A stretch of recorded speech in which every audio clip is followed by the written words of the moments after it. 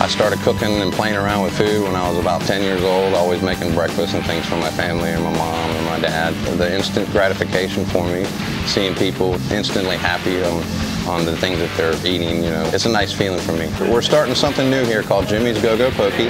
You're going to build your own sushi bowl. It's such a simple, flavorful experience. Customers come in, I want them to eat just like my family would, good, healthy, and fresh. I welcome everybody. Please come and see us.